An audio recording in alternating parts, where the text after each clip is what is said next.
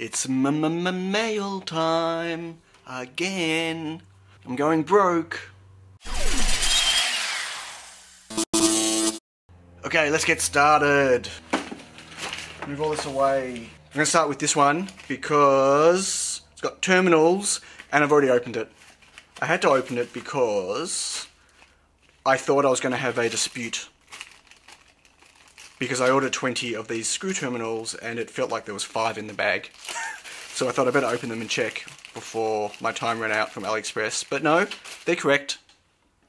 These are the 2.54mm screw terminals for my reflow oven. 20 of them. And that is 20 of them. And I expected, I don't know why I expected a bigger bag, I guess. But nope, 20 of them. RS components. Open this one up. This was a back order. In there, nothing cool. Wow, paper bag. I've not quite seen that before. And what is inside here? So these are SMD switches, momentary switches that I use for my PCBs, but these are a slightly different version of the switch that I'm currently using. These should have a much nicer push button. Oh, they do. Oh, nice. So the ones I use at the moment, they're exactly the same brand, same company, same everything else. But for some reason they're just really hard to push. But these are, oh, nice. Yay. Okay, so I need them for my current PCBs. Should have ordered more of them. Next, we have, I don't know, let's find out, shall we?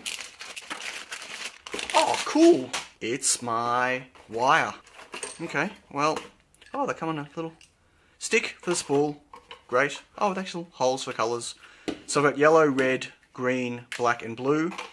These are 22 gauge. Cool. You never have too much wire. Next, these are LED chips. This is the second order that I mentioned on my Neo X segment. About there, if you watch there. I ordered 2 lots of the SK6812Bs. This is a different company than my previous ones. These ones are actually cheaper, but I wanted to try out 2 different manufacturers, 2 different companies. Cool. Nice. Okay, next. IC times 1. What would I have ordered IC times 1? Let's have a look. So these are HC595s, but surface mount. I ordered these, and I can't remember what for. Okay, that's kind of weird. Next, we have plastic sheet times 1. Okay, that's not a plastic sheet. What is this? Definitely not a plastic sheet. It's quite thick, heavy. Absolutely not a plastic sheet. But what it is, this is a little adapter board that I bought based on Brian Locke's recommendation. This is to fit the AT-Tiny85 surface mount chips. To program them. Oh, look at that, it's bent. Pins are bent. Okay, cool. So bent pins to fix those. Hopefully it hasn't wrecked it. Okay, we've got another little one. This is IC times 1. Another row of chips. What are these? Buy so many ICs. I don't know why. Ah, these are the Max Temp probe chips. Okay, what's next? We've got an assortment of things in here. I'm not quite sure what all this is. Let's find out, shall we? Bag of goodies. Lots of goodies. Okay, we have got... I thought these would be thinner. I bought some red and black jumper wire, just short.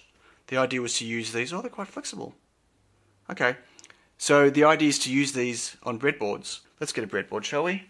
And see how good they work. Apparently these are supposed to be great for breadboards. Clearly not. The wires are too thick on them. Well, that's a bit disappointing.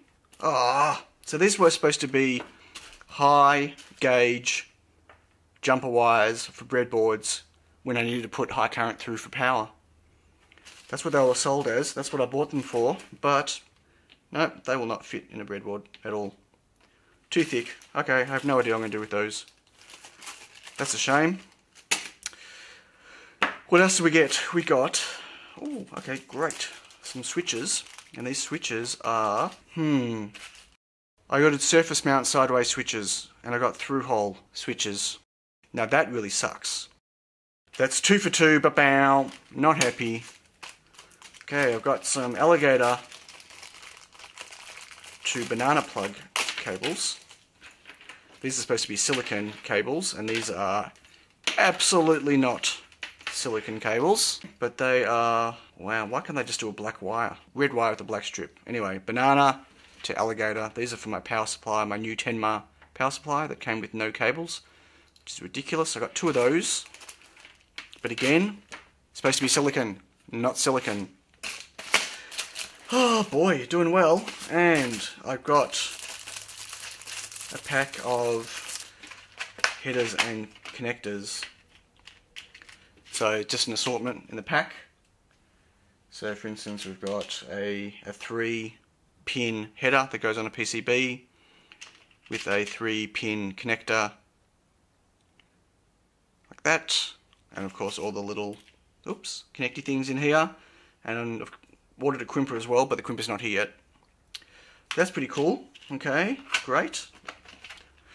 One thing that I ordered was correct, and this is an assortment of surface mount buttons. Whoa, upside down. Ah, I wrecked it. Look what you did, Sion. You opened it upside down. You're an idiot. It's official, everyone. I'm an idiot. Okay, I'm going to have fun sorting these back out again. Oh, man. Anyway, so these are all Momentary switches, and they're all surface mount, all different types. Wow, I can't believe I just did that. You saw it live, folks. Anyway, little tiny ones. Wow, look how small these are. Anyway, all different types of surface mount switches. That is going to take me ages to fix. And lucky last, we have a delivery from Core Electronics again. It's only one thing in here. This is a Pololu USB AVR programmer. This is the latest version of their programmer with a cable. So it's got the FTDI type connections here, and it's got just the normal connector here.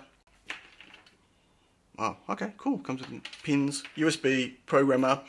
This is for my AT Tiny development board that I've got the headers for. So I've got an FTDI programmer, but I don't have just a standard one like this, and now I do.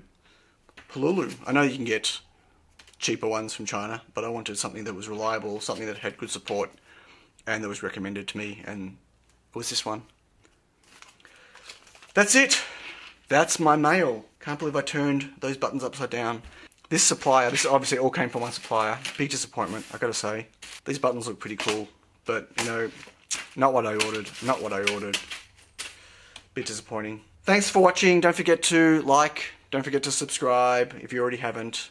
Hit that alarm bell if you want to be notified when I've got new videos coming out. And until next time, bye.